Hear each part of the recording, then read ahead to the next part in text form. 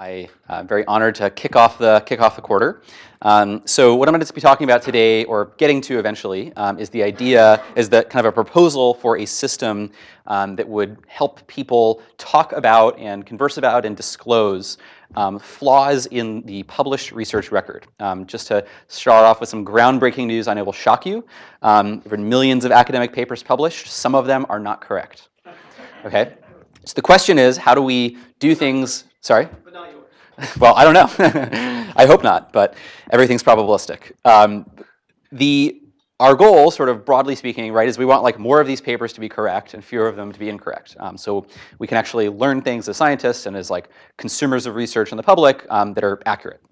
So what I'm going to be talking about today just is first to give some background about what I really call like a crisis of credibility in empirical social science right now. Some of you might have heard a lot about this. Some of you might have heard almost nothing about it. So I'm going to kind of talk about this, tell like how it works, why is it that social science is in such bad shape right now. In my opinion, anyway. I'm going to talk about some existing efforts that are really great, that are trying to address some of the problems I'm going to talk about. And then I'm going to talk about kind of a proposed additional effort that I don't think will solve all problems, but I think might help solve some problems that kind of plague the status quo right now, and it can help accomplish that goal of more research is correct, less research is incorrect. So, and in there will be a thrilling personal story of a sort, anyway, that you mentioned. So first, I think the title of this really famous paper, this is from 2005, really kind of summarizes basically the state of the world we're in right now pretty accurately. It's not just like some academic papers are false. It is probably actually the case that a majority of academic papers are false. This is bad.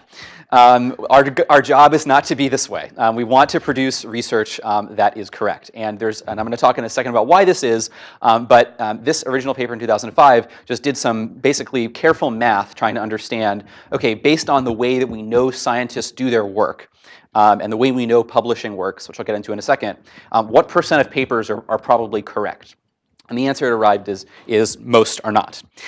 Recently, this was just a few months ago, there was this really ambitious effort by some folks at a nonprofit called the Open Science Collaboration, based in the university or around the University of Virginia, and kind of science labs, psychology labs across the country, where they tried to kind of evaluate this claim empirically. And they said, okay, let's go to some really prominent psychology journals, the journals that like important findings that have a lot of credibility associated with them. Let's go read 100 psychology studies and then just replicate them exactly. So you read a study and it says, if you show people the color red, then they are more likely to use this word or something. Or if you talk to people in a certain way about, let's say, another group, they'll be less prejudiced towards that group. And so they said, let's just do exactly what these people did to see if the discovery they supposedly made or their theory is actually right. Just doing exactly what they did, replication. What they found when they just did the exact same studies that are in these prestigious journals is that most of the time they could not actually replicate those studies. So consistent with this, these theories from about 10 years ago, it actually does seem like in social science journals right now, probably most of what we read is not true. So I would say this is about as worse, like we can't really be failing any more than this. And so like, why is this the case? Why are we failing?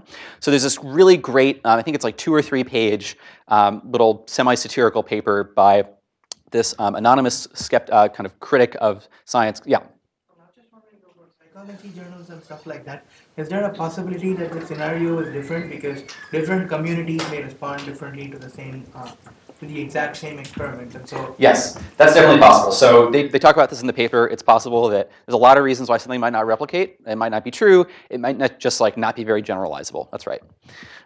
So that I would definitely put under the heading of like, in some sense, it's it depends on the question you're trying to answer. Is it like, is the original paper wrong, or is it just like not very useful in some other circumstances? We can't be sure. But that's kind of the evidence we have right now in any case. So some reasons why that might be the case, why it is that we might not be very good at producing accurate knowledge, are summarized in this very humorous pyramid inspired by Dante's Inferno. by this anonymous critic of science, neuroskeptic. He calls the 9 circles of scientific hell. And this is kind of a chronicle of some of the practices that lead to this state of affairs. And I'm going to talk about a couple of them in detail. The first is something that has gotten a lot of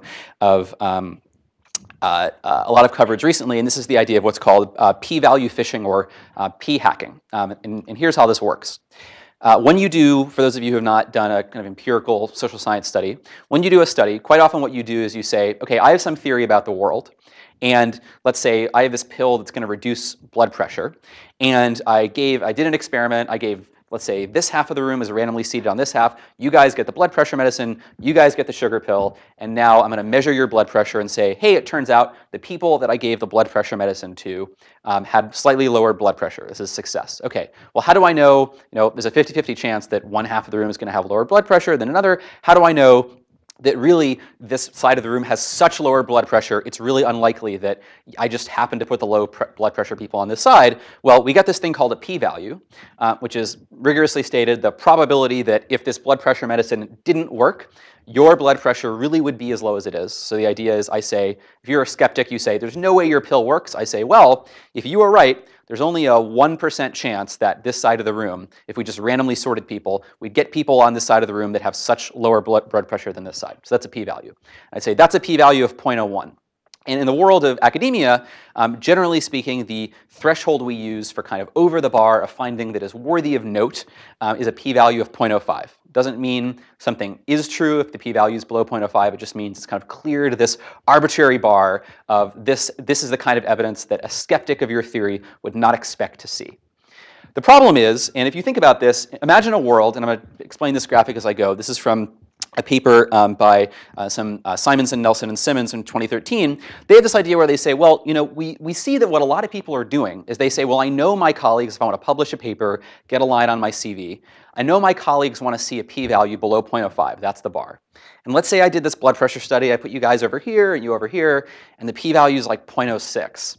I say, man, that's not enough in the academic court of opinion to get my CV line, which I need.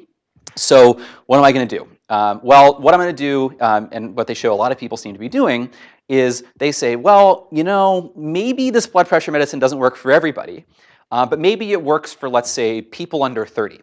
And so I look at just the people under 30, okay, no, like the p-value there's like 0.2. So, okay, well, maybe it works like just for men. Okay, no, it doesn't work for men, but for women. And you see people looking, you say, well, there was this one person who I know didn't really take their medicine. And you look at the data a lot of different ways. And finally you find a way, you look at the data, and the p-value is like 0.04. And you say, aha, oh, of course, all along, I thought that if we just look at men under 30, we would see this effect. And indeed, when we look at that subgroup, there's an effect. Then you have a paper, pill reduces blood pressure for men under 30. Okay, so this is the kind of thing that people suspected was going on, that you can kind of keep looking in the data until you get that significant effect, which is troublesome, I should say, because even if your blood pressure medicine worked for nobody, if you just keep on cutting the data in a lot of ways, you're going to eventually find something like that.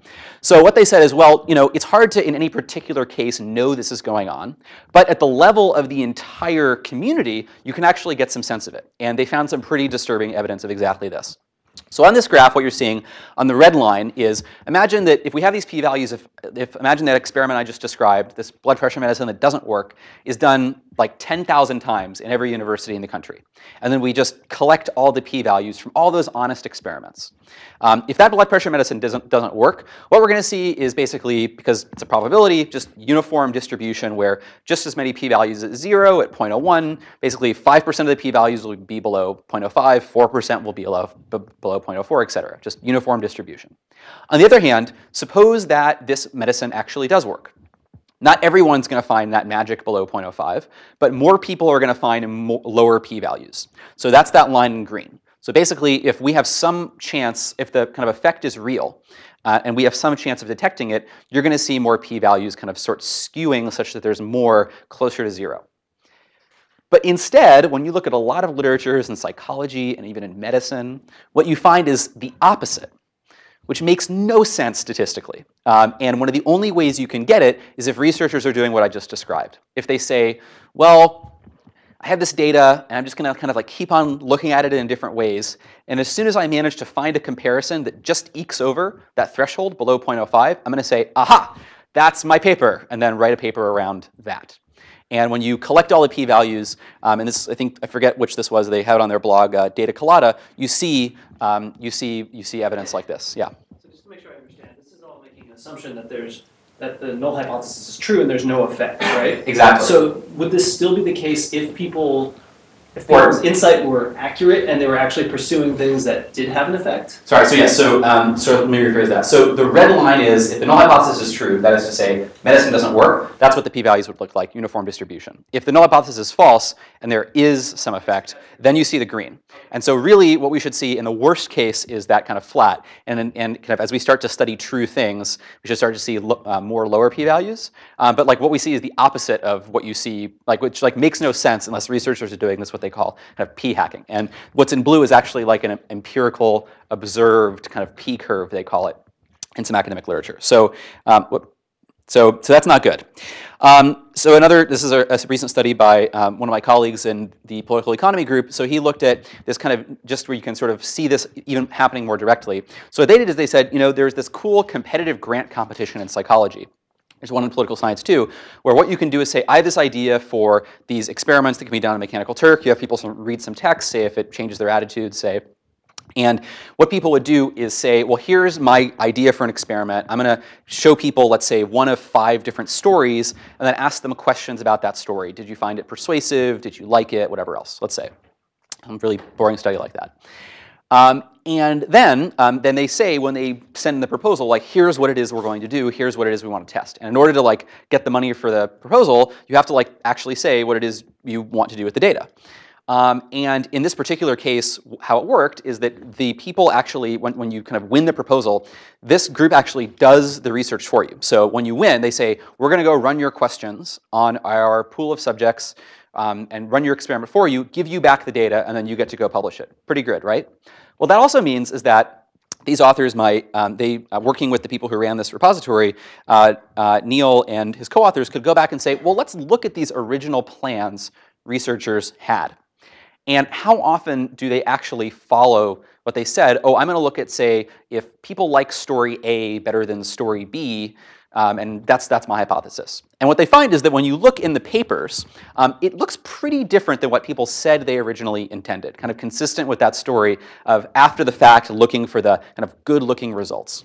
So you find that when you look at all the tests that are not reported that people planned they said to do, those usually are not significant. They don't meet that magic 0.05 threshold.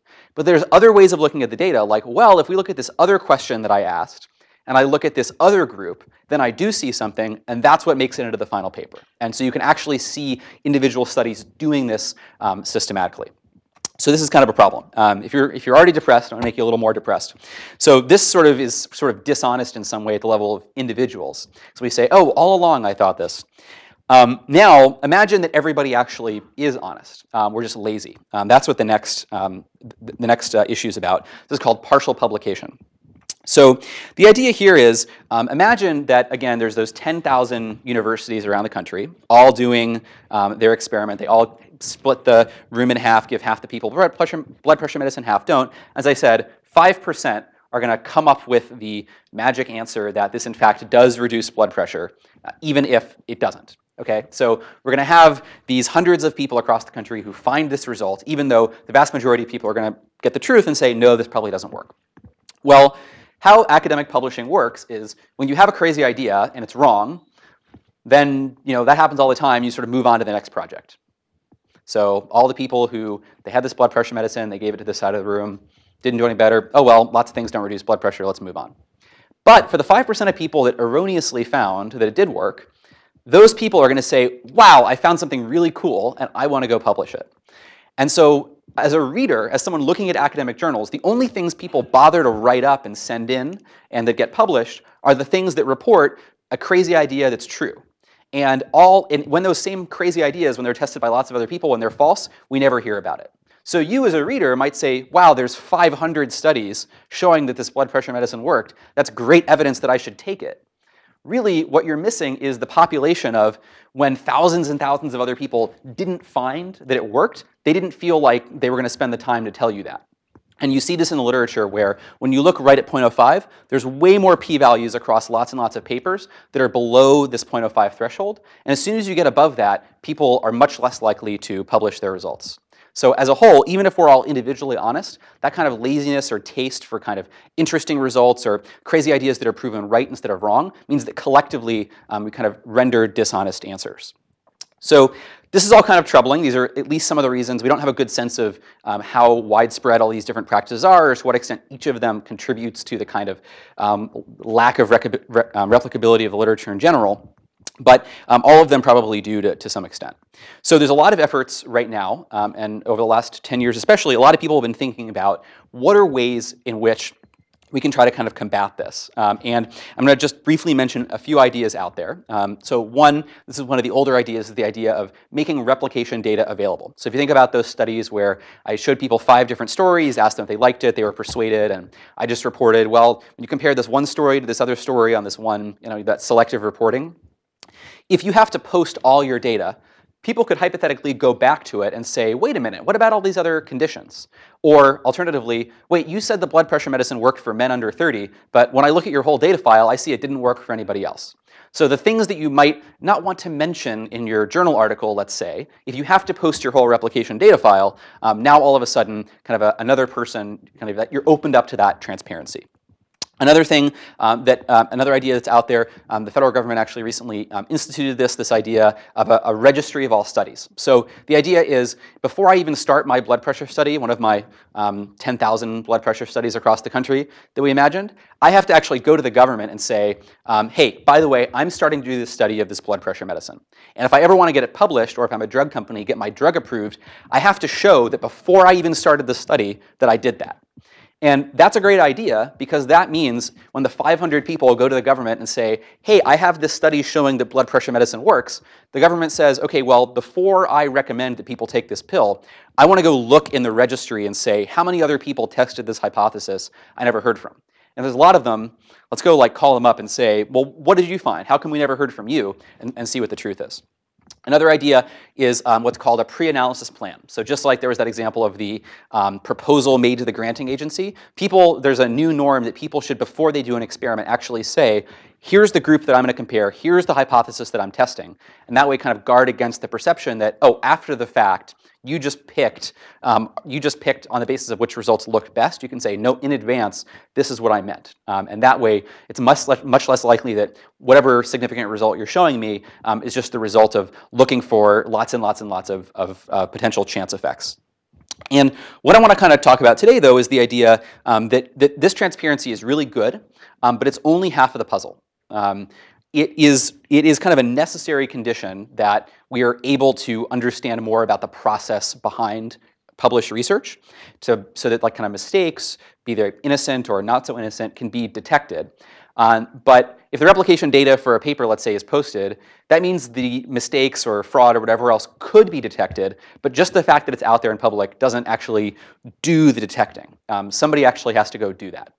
And so what I'm going to talk about is kind of a personal story related to this. It's made me come up with some ideas for some new ways in which we could not just basically take all the transparent material that's out there and make sure that people are actually using it, kind of auditing the public record, and the research record, and seeing, okay, the studies that are out there, can we actually believe them?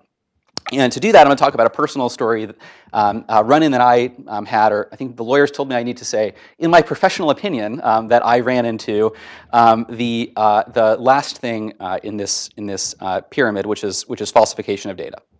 So about 2 or 3 years ago, or actually let me start earlier.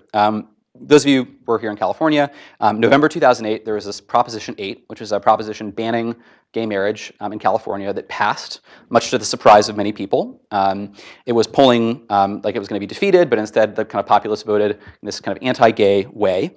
And the Los Angeles LGBT Center, this nonprofit organization in Los Angeles, where Prop 8 actually passed, to their surprise, in liberal LA County, said, we really want to understand why it is that people are kind of voting against us. And so they started sending people door to door, having conversations in kind of liberal neighborhoods that nevertheless voted for Prop 8 to say, why did you vote for Prop 8? And going door to door, having conversations with people. And they started to develop an approach that they thought was effective at reducing people's prejudice towards gay people and making them more open towards gay marriage, with the idea that this might be on the ballot again. These people they were talking to might have gay relatives or gay friends, trying to reduce kind of the prejudice that they thought was animating this vote. And they did something, not just that was really a unique thing in politics, they did something that's even more unique among people working in politics, which is they said, well, we have what we think is a good idea about how to accomplish something, but we want to know, is it actually a good idea, or is this just a bad, crazy idea? And so they contacted academics and said, we want to have this thing we've developed, this kind of conversation where ultimately what they got to is asking people about the marriages that they had or the love in their life and trying to get them to see how gay people felt the same way about the marriages they wanted to have. They wanted to see, is this the kind of thing that actually works? And so they worked with a researcher in their neighborhood. His name was Mike LaCour. He was a graduate student at UCLA, just down the road from their headquarters. And he did an experiment where, just like with the blood pressure medicine, instead of giving you the blood pressure medicine and you the sugar pill, he sent canvassers, he had the canvassers for the Los Angeles LGBT Center go door to door and deliver the blood pressure medicine, so to speak, that is, have the conversation the LA LGBT Center had developed, or instead have an unrelated conversation about recycling. So these canvassers are going door to door, and now we have a treatment group randomly assigned that sort of identical at the beginning, but now one group has this kind of treatment of the conversation, one group has the control group of, we know the same kind of people, they'll open the door of their home on a Saturday morning, but we're not going to kind of give them this treatment. And then he went back, allegedly, and surveyed these people to say, okay, well, what do you think about gay marriage now? And the results of this were reported in Science, and they were really interesting. And I'm not going to go into them too much, but the kind of banner finding was that a conversation with a gay person increased support for gay marriage very, very dramatically. And moreover, that this effect lasted. So social science is full of apparent effects on people's attitudes towards people and groups and issues, but almost always what we find is that if you, say, read some persuasive text today and you say, oh, that really convinces me, you totally forget about that by the next day. Effects on attitudes decay very rapidly. What was unique about this is something about conversations with a gay canvasser specifically were memorable, it seemed like forever. So a year later, the people who got that conversation were more supportive of gay marriage than the people who had the recycling conversation. So this was a really cool study, and it kind of overturned a lot of kind of what I had always believed and what kind of we, as being graduate students in social science, always learn, that you can't really change people's attitudes with kind of a 10-minute conversation about something like this. And so I said, something really special is going on here, and I want to really understand why. And so I sort of started working on a follow-up study, and because of some other work that I had done, this group got in contact with me, and they wanted to do a follow-up study on some of their work about views towards transgender people. With gay marriage legal, they said, well, now the next frontier is the T in LGBT. And so we started planning a study. And in the course of this, I wanted to look back at the original study to say, well, I need to kind of plan some things about how the study is going to go. I need to know how much precision to expect, what the response rates will be. And in the course of looking through this data, this replication data that is required to be posted, I found some things that were pretty weird. So here's one example of, I think, the first thing that I found. So there's this one measure in the study called a feeling thermometer. And what a feeling thermometer is I ask you, imagine there's this thing called the feeling thermometer. And it goes from 0, which means very cold, to 100, which means very warm, and 50, which means like lukewarm and in the middle. And I want to ask you, on that scale, how do you feel about gay people? And this is a notoriously terrible survey question because it doesn't mean anything. And so what you find is that when you ask people these questions, if you ask the same person the same question on Monday and Tuesday and Wednesday and Thursday, they give you a totally different answer every day because they have no idea how to take this thing, which is this kind of vague feeling they have about gay people, and map it onto this 0 to 100 scale. People are bad with numbers, and they're even worse at translating their feelings into numbers. And so I knew going in, okay, this is the kind of item that's going to be really bad. You're going to see a lot of people. And you also see on surveys total jokers all the time. People say 100 one day, 0 the next. And there's all these kind of ways in which survey data are kind of crap that I'm used to seeing.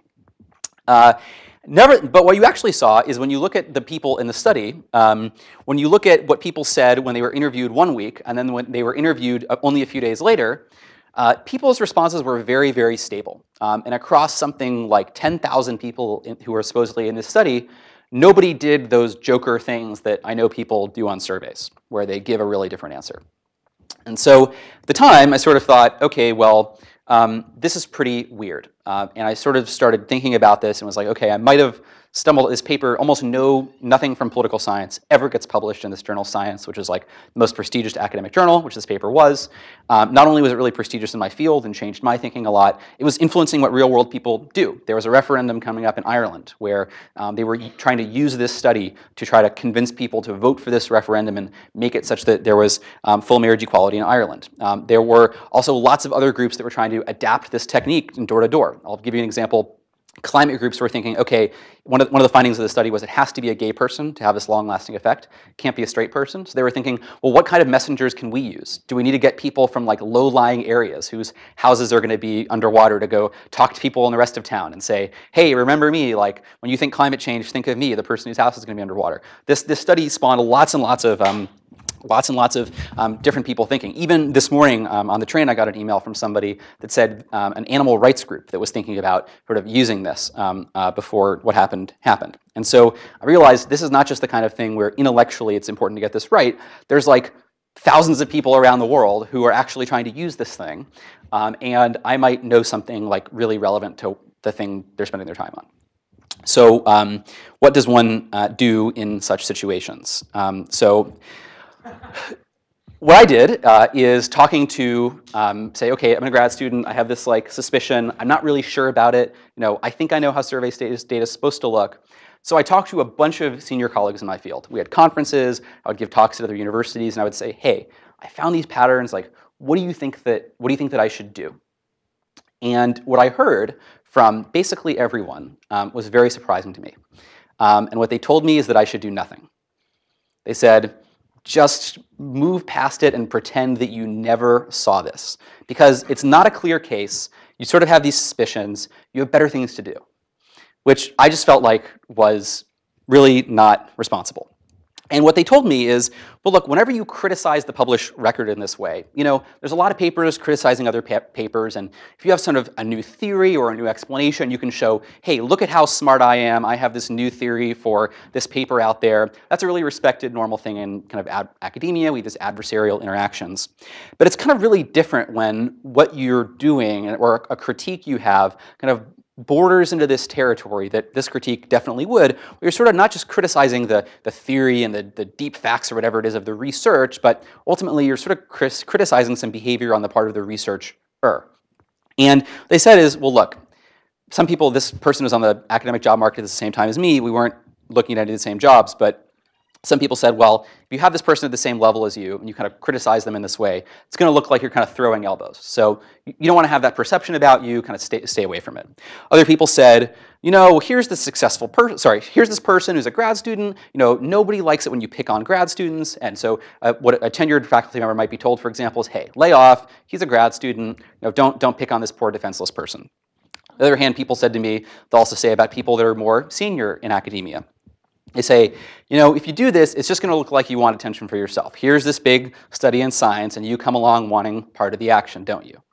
And so everyone said, if you do this, this is going to have big negative ramifications for you, no matter how you think about it. And they also said, what if you're wrong? And this was really the thing that weighed on my mind even more. I had this evidence that I sort of was worried about, but I wasn't really sure. And the last thing you want to do is tarnish someone's reputation or ruin their career when they're kind of a promising, smart person who I knew personally, if you're wrong. So I sort of wasn't sure what to do about this. This is the kind of thing I talked about, but not that actively. I had a lot of other things to do. It was in the back of my mind. But eventually it came time for us to actually do the follow-up study. And when we were trying to do it, one thing that happened is we were having difficulty kind of following, sort of getting as many people to do the surveys as he did in the original study. So I said, well, he had this vendor You're not supposed to be able to read the email, so don't worry about it. He had this vendor that he used to allegedly recruit people to these surveys. So why don't I go talk to this vendor and ask the vendor, hey, can you do what you did for me for him? And I had this email that was forwarded for me from a few people where he said, hey, here's what the vendor is going to do. And so I called up this vendor. I say, hey, there's this person, Jason Peterson, your vice president of sampling and panel recruitment. Can I talk to this person because he did this big study for UCLA? I'd like to do it too. Whatever it is UCLA bought, that's what I need. And they all said, we're a really small company, and no person with that name has ever worked here. That person does not exist. And we definitely don't offer any of the services like the ones described in this email.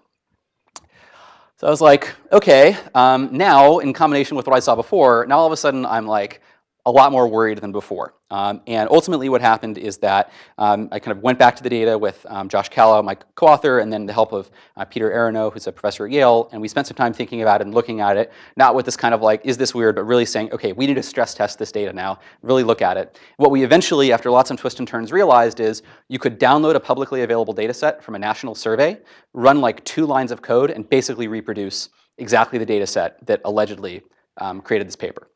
So we saw that basically we could simulate data that looked exactly like the posted data in the paper a little too easily. And eventually, we sort of said, okay, now we're pretty convinced there's something here.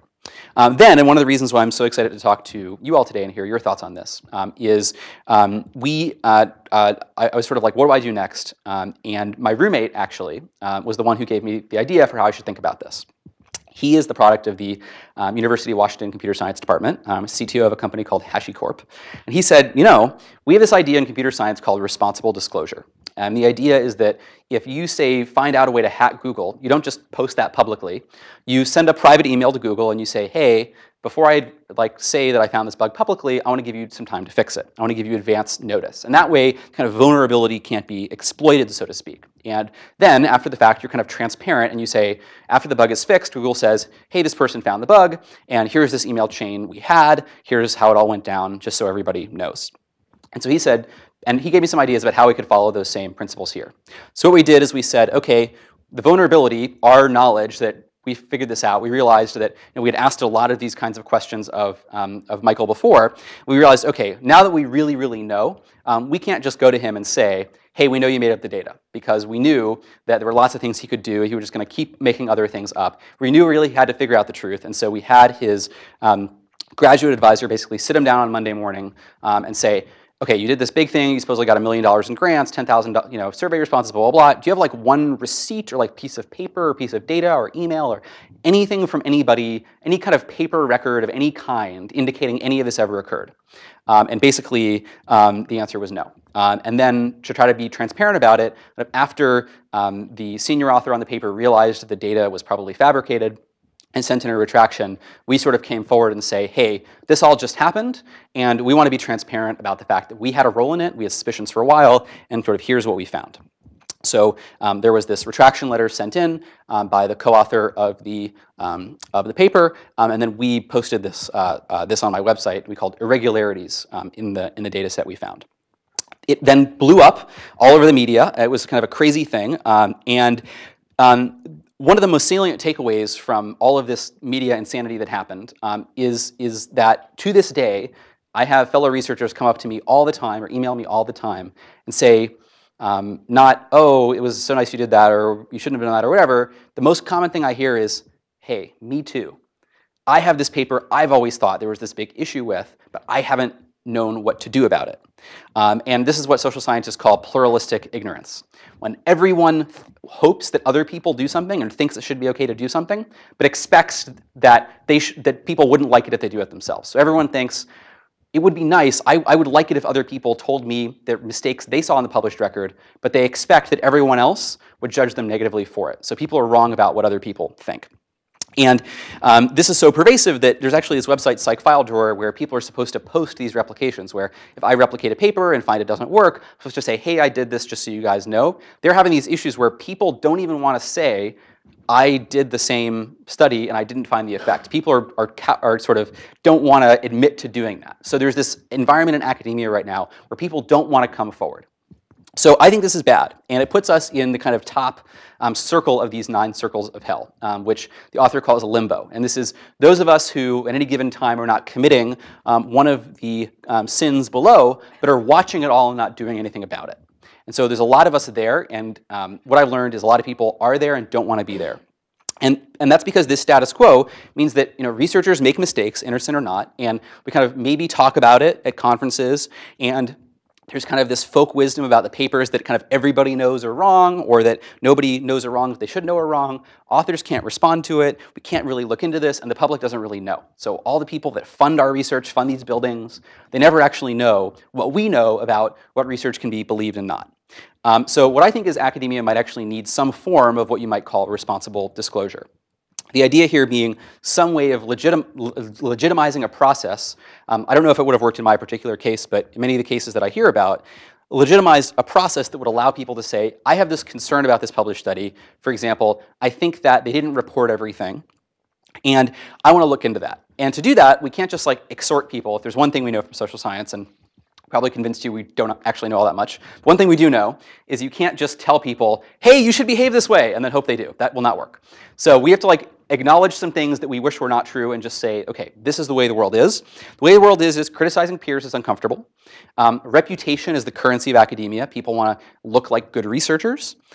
Some important criticisms don't really help that reputation. They're not deep. They're just, hey, I might have found this error. So people need some kind of other incentive to act. And understanding somebody else's data is not straightforward. So it's not so easy as saying, hey, I found this error, I want to post it publicly. Sometimes you often need to do some communication. So the idea I have is for a kind of communication system where you could imagine people who find issues in published research or think they found issues can talk to the authors and try to figure out, okay, is there an issue in this study? And here's what I have in mind. Imagine that you read a paper and you say, I worry that, or you say, I downloaded the replication data and there's these other outcomes that they don't discuss in the paper that make the results look less good. And so I'm sort of worried that maybe the results are not as strong as the published record indicates, and that the public would think if they read it. What you could do is send an email to the author through this system. They would say, hey, a person, anonymous at the beginning of the conversation, a person has a question for you. And you could sort of communicate back and forth in a way that is confidential. So the conversation, just like in the bug bounty case, is not being public. You're talking privately, but the identity of the critic is shielded. So that way, if in the worst possible case, there's no way the author could kind of exert retribution. We have no idea who the critic is. Then 2 things can happen. Either the critic could say, okay, now back and forth, you're hemming and hawing, I think I've actually found something. I'm at the point now where I'm willing to go public and say, here's this conversation that now is going to be retroactively public, everybody could read, and I'm willing to attach my name to it and say, I think I found this issue. Everybody, I think it's, if you're interested in this paper, it's worthwhile to read this email exchange we had, and that this third party can verify we had. The author can also say, this is malarkey, I'm tired of being harassed by this person, whatever else. Can't forcibly reveal the identity of the critic, but can decide, whoever you are, whatever issue you have, I think I've answered this. I think people should know we had this email exchange, it's public. Or some people have said they don't want to be anonymous. You could also say, hey, here's who I am, by the way, if you wanted. So the idea here is that what the technology would do is provide a third party that could verify that a conversation happened, while also shielding the identity of the critic unless the critic wants it to be open, but then verify that it in fact was that person. That means that we have no anonymous public criticism. That means that we can figure out the details before going public, so you can actually say, hey, what about this, what about that, and kind of get the facts that you often need to get in these cases. Or the authors can also own up and say, oh yeah, you're right, which I think a lot of people would do. Helps protect critics from retribution. That way, you're not that person who the tenured professor will always know that you're questioning their studies and try to block you from getting jobs or whatever else. And also, there's kind of a bug bounty here. If you actually find an issue, and then someone can say, oh, here's a kind of person, we should kind of accrue some reputational rewards to this person. It was really good that they were careful and went through the published record, found this issue, and let us all know about it, and we can now attach that to your name and kind of give you those rewards. Yeah. So just to clarify, what you're proposing, I can't go public with the flaw but remain anonymous. Exactly. So there's no cell in which basically the critic could decide to make anonymous public criticism. Only the author could decide, okay, basically, the critic knows that the author can't forcibly reveal their identity. So if I email you and have an issue with your paper, you can't say, who is this, and shame me or whatever else. But you could decide, okay, I think this is a meritless accusation, or you could even decide, oh, I think this is, many people might have this question about my paper, but I think it checks out. So I'm willing to, have this out there so people know. But that's the idea, yes. The author can never kind of forcibly reveal the critic, but the critic can't just anonymously, publicly say, here are these issues. That's the idea.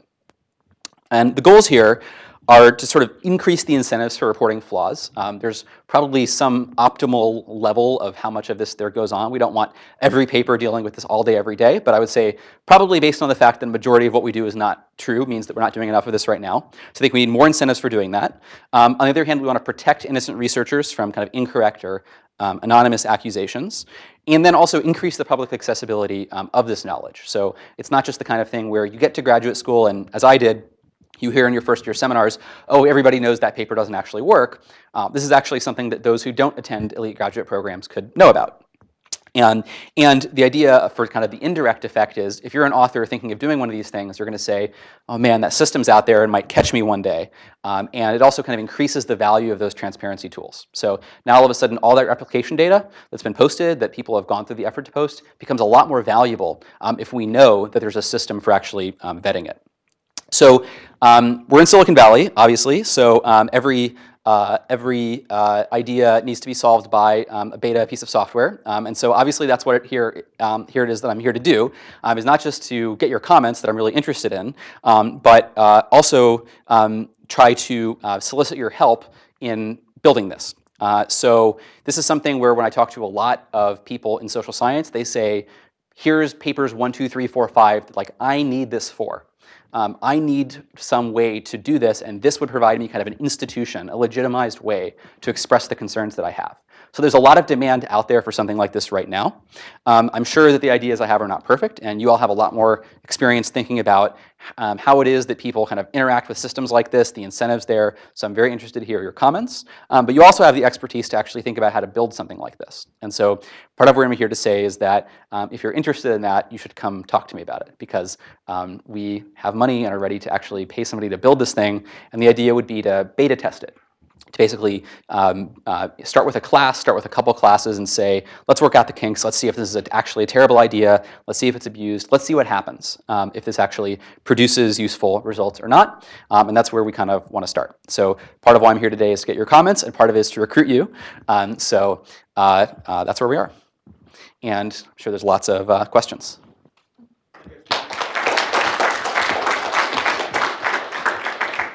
Yes? For the author to participate in this, right? Isn't it like they I published it, want to move on, and I can just safely ignore it? Yeah. Yeah. So I think the idea would be that if you're the author, what you know. So here'd be the idea. Suppose that you're a dishonest author and you get one of these emails saying, hey, this anonymous person says they looked at your data set and they feel like your findings are not actually all that robust. One thing you could do is say, all right, I'm just going to not respond. I think then the idea is what the critic could do is say, hey, will you respond? Hey, will you respond? And eventually say, okay, it's been 6 months since I originally wrote to you. You haven't responded. At this point, I'm going to basically take your silence as an admission of guilt or something like that. And the critic could basically say, even if the author doesn't agree, the critic has the option in the second row of saying, look, I'm pushing this conversation public. This is at the point where I feel like other people should know you're not responding to this. And so knowing that that might happen, the idea is that the author would say, well, I don't want to be kind of shown as one of these people who never responds to questions about their research, so I'm going to respond. Yes, but if you're an honest author, right? Oftentimes, honest authors will also not respond because just a large amount of emails. Yes, totally. It's an overhead, right? Yeah, that's right. Give them any benefit. Right. If it's kind of the norm that person not respond, if it's the normal, by volunteering to participate in the system, I have pledged myself that every email I ever get, I will respond to promptly. I think that's I would never want to do that. That's right. Well, I think that's kind of the idea. Because hopefully this is the kind of thing where you don't get to decide. If you say, oh, I'm just never going to check my email inbox again, then eventually if people are doing this to you, then all of your colleagues are going to say, it's mighty weird that so-and-so has all these people that have been trying to email him about issues in his studies, and he or she never wrote back to any of them. So that's the idea, is it kind of uses the fact that in academia there's this like social pressure to kind of defend your work and comply with norms and be honest, to say, okay, everybody else is going to watch the fact that I'm not responding and kind of judge me negatively. That's going to kind of compel me to do it. So the idea is kind of leverage that kind of social pressure that would happen. There is then the question of like the false positive of what if someone, like there are in fact many academics who are just so busy. And so I think one thing you could do, for example, like imagine if like, so I'm going this weekend up to Point Reyes, then I'm flying to Denver on Monday. If someone said, I want an answer immediately, I think I would just respond on the system and say like, I'm busy. The question you have is going to take me some time to look into. It's a good question or not. Give me a couple months. And I think this is the kind of thing where, as the kind of administrators of the system, we don't have to kind of decide what the norm should be. I think leave it in the hands of people to say, if all of a sudden some critic says, that's not good enough, screw you, David, like you didn't respond in 24 hours with a full data file, then I think I would say, I'm pretty sure anybody reading this is going to think that I acted reasonably, and like here's why, and give me a few weeks. So I think the idea is to say, all this is kind of the very like basic kind of tools of kind of an audited conversation and the option for private anonymity, and then the social norms can kind of build around that, where people can figure out, okay, well, what is kind of a reasonable use of this or not, with the hope. Yeah. So one thing that I often think about when I'm designing a social system is the deleterious effect of an antisocial behavior relative to the positive effect of a pro-social behavior. Yeah. So Wikipedia works because it's far faster to revert bad changes than it is to generate bad changes, for example. And there's a really wonderful, well, terrible example, depending on your point of view, at UC San Diego, where they were trying to crowdsource some like reassembly of a shredded document, and a group they came in and they basically just moved everything around, and it totally nuked the effect, because it was much easier to mess it up than it was to reassemble it. So what I'm thinking about here is how much harm a single individual could have on sort of the socio-technical system, and whether there are ways to mitigate that. So imagine for a minute that like Geza publishes papers and I'm just a troll, and I'm just basically sort of picking off papers and throwing basically meritless accusations at it, but ones that are essentially causing a lot of effort to be spent on behalf of the authors. So I'm wondering if there are ways in the system to shadow ban or hell ban or something these people that would essentially reduce that incentive to troll people. Yeah, good question. So a few ideas I've had on that front, and I'm sure you have many more. So one is that I think to use this, you'd probably want to have something where there's an indication if like somebody's email address is like .edu or not. Not that like valid criticism can't come from .edu domains, but that would kind of give you some signal. Another would be that people could, there'd probably be some like report option. And I think also authors could say, this is the 10th one of these I've gotten from somebody this week. I think this is harassment. If I hear from somebody else, I'm happy to do this, but here's my judgment of the situation. So I think to some extent you could allow authors to sort of call it out, because part of what I'm thinking about is like ways to create as little overhead as possible, so that there's not like some body that has to decide if this is happening, but some extent of that's always going to be unavoidable. Avoid some of our civil attacks, where it's like just very easy for me to make many different accounts. And then basically pretend to be a new graduate student. Right. Another idea being a kind of social science, sitting with a lot of economists would be make people pay $5. Just say, hey, that's not that much, but if you want to do, is it really worth $1,000 to you to like be a troll? Then those kind of small costs can deter people maybe. Yes. So in the best case for an incorrect paper, would you expect the author to then go back and try to do the study again, and if so, where would they secure the funding for that? Yeah, that's a great question. So it really depends on the kind of study. So a lot of the work that I do, for example, is really cheap. So I don't need to go get grants for it. I'm doing super cheap surveys, collecting existing data. working with groups that are already paying for something, whatever else. In other cases, research is really expensive. So I think the idea would be a few things. One is obviously there is like some level of like embarrassment that occurs, and I think like why is that like a good thing? Partly is because it's not just about like what happens in this, that you can observe, but it's like the effect that people know this might be coming. So in some sense, part of the hope of like the biggest effect will not actually be what happens that you can directly observe in such a system, but rather what a researcher who knows this system exists will do. So the idea is, okay, I know that I might be embarrassed if I don't like follow like some honest procedures or I'm not careful, so now I should like not do the things that will lead that to happen. So I would say that's actually goal number one, just the kind of reaction, the kind of anticipated reaction to that. We would call an equilibrium effect in social science. I think in terms of what would happen in a particular case, there's a lot of things that could happen. One thing that could be, depending on the severity of the error, papers can be kind of, there's this thing called corrigendum, I never know how to pronounce it, where you can sort of say, okay, this table was wrong, or papers can be retracted. People can submit amendments. There's lots and lots of ways in which kind of journals deal with this that one could imagine. And depending on the kind of study, hopefully other people would do it again. So, and you could imagine the kind of thing where on a given paper, once it's kind of public that there's some issue about it, and the kind of thread has been made public, I thought about maybe other people could then go comment and say, oh, well, I saw this thread and then did a replication and like, here's what I found. And you could also use rating just as bug bounty. So somebody with negative ratings just get shut down from your system. If somebody writes you a bogus email, it's hard with multiple emails. As long as identities have some expense, whether social or financial, yeah. Right. If identities are cheap, then that doesn't work. Yeah, for sure. Okay, I don't know how to put Colin. Okay, the floor is yours. All right, yes. This might be kind of a stupid question, but in terms of like intellectual property, say I say that, oh, I see an error in your paper and I think you should have done it this way. And you're like, oh, okay, I see that, and you do it that way. Mm-hmm. Like, would you have to put my name? Like, would I be given credit in some way, or like what actually happens there? I think all the time, we already have like a very prominent way in which this happens in academia, which is anonymous peer review. When people, if you submit a paper for publication, in many cases, though not all cases, the reviewers don't know who you are, but also almost always when you get the reviews back that say this should or should not be published, you don't know who the reviewers are. So we already kind of recognize in academia and deal with this problem of sometimes people have ideas that you don't know who they are, and typically what people will do is like footnote, like I acknowledge an anonymous reviewer for giving me this idea or something like that. One thing that, it is a good question though, and one thing it does make me worry about is to what extent would people kind of censor themselves because they want to get credit for some idea.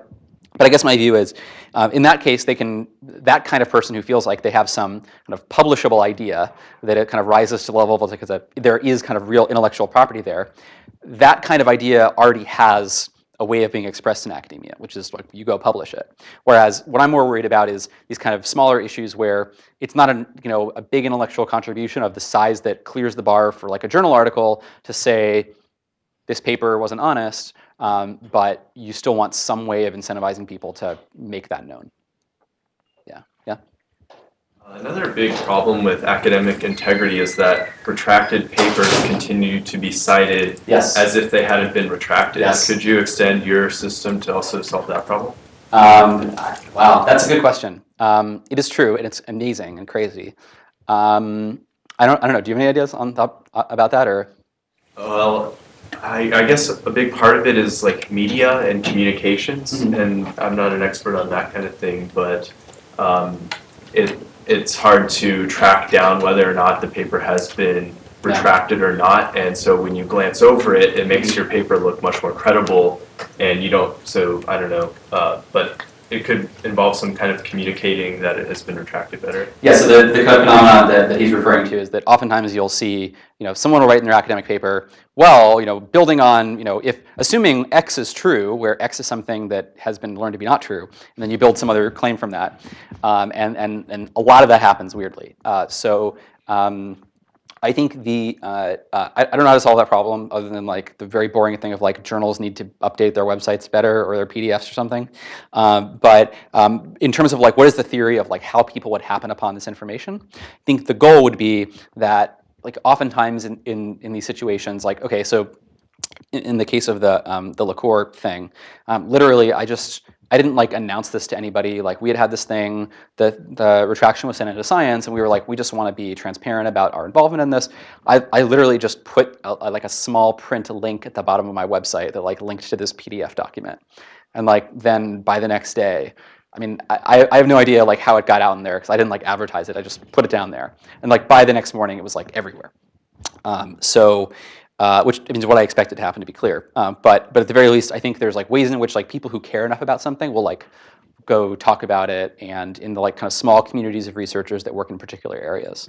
That being a common form of accusations of dishonesty in this system is people saying, "Oh, you cited this thing that has been retracted." Yeah, it's important. You could imagine that if like the interpretation of somebody's result is really built on some other more basic claim being true, you could imagine it being like another kind of, it's not error in data, but it's kind of error in reasoning or something like that. I have one further question. Yeah.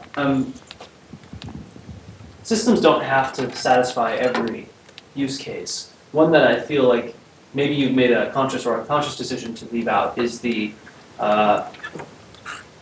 friends outing friends phenomenon. So let's say that you and I are friends, and let's say that Geza and I are friends, and Geza thinks that We're definitely not friends. has Okay. seen This question. well, I don't want to put you in a weird position. And Geza has seen evidence that he thinks I've been acting unethically about a paper. Yeah. Right. This is a scenario where if you follow this chart, what would end up happening is he says I found this irregularity in your data because it's there, because I knew about it, because I could sort of see what was going on, right? Then that goes public. The only way for him to make it go public is to also out himself to me. Yeah. When we know that many of these, like in the history of people being outed, right? Like they're actually close to the person who they're That's a outing. great question. I wonder how, do we just set that aside, or are there other ways to deal with that? Yeah, so a couple of thoughts that don't directly answer that. I think to some extent academia deals with that now a bit, in the sense that at least half the papers I review, I know who they're by because I've seen them before, and they're like people that I know and like and would consider my friends. And that's just kind of an unavoidable part of it. And people feel like already, there might be some bias there, but I think people are at least somewhat accustomed to academia of like doing that. There is this level at which if it rises to a kind of more serious like honesty issue. And I think the way I think about that is this, if you go in, and this is why I actually think this is not a good, this would not have helped like my particular case. It was just like what my case opened my eyes to. If there's something like really serious like that, or if you're right is going to be very serious, then I think probably, in this case we had this time pressure because this other study and this other people's money we were spending that we had to like know if this is right or not, and the public stuff and whatever. But I think in more typical cases what would happen is you would go through kind of the academic honesty channel. So you would imagine like, one of you would go to like a dean and say this should be investigated, or you would kind of go through the channels of the university and like our employers and or supervisors. And kind of those channels would be the ones you would probably prefer in many of those cases. With that said, I think one way in which that does make the real world version of that problem easier, though, is you could easily imagine a situation where, for example, a lot of people don't post their replication data online, but they will email it out. And so right now we're in a situation where, imagine there's some author you want to write to, and there's some paper that you feel like that person only gets requests for their replication data maybe once a year, and you think there might be an issue with the paper.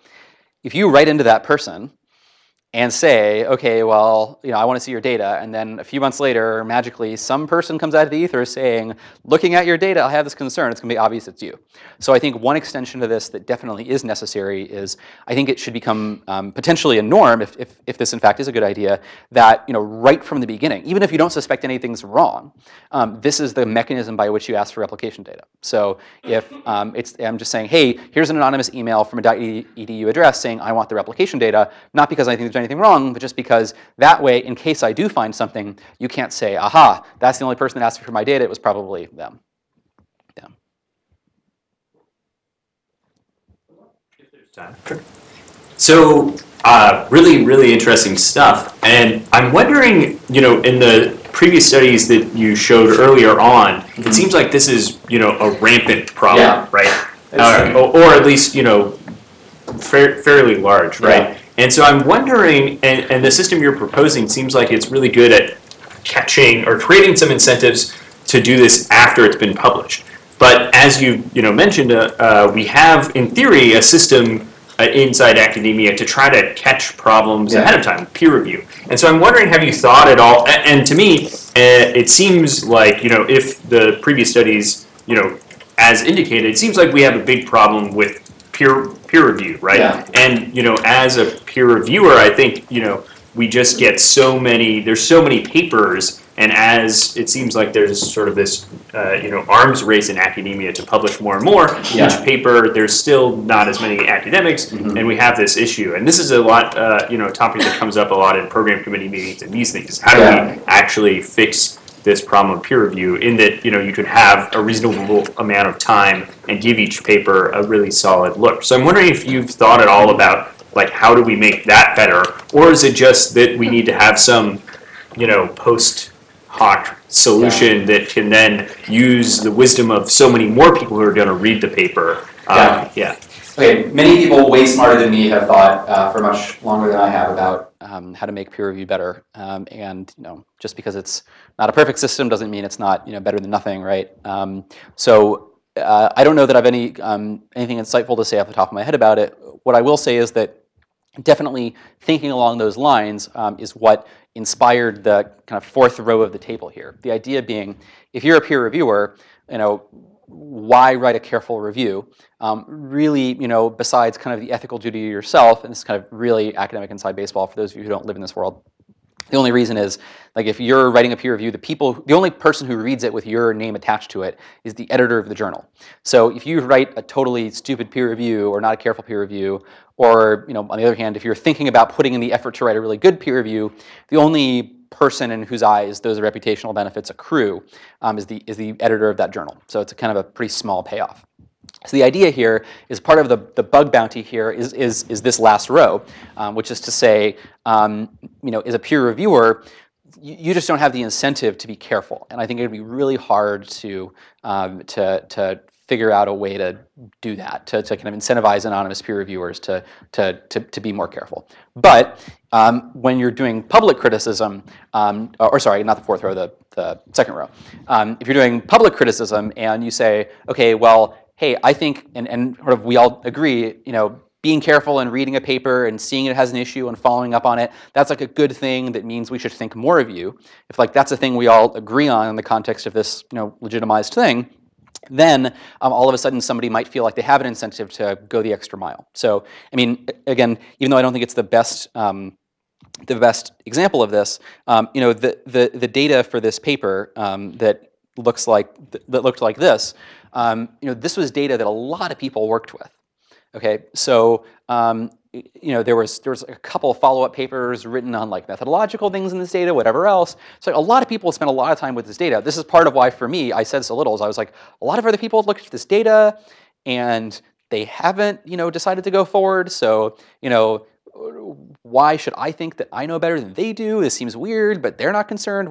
So I think one thing that this shows you is that a lot of people can look at a lot of things and miss stuff.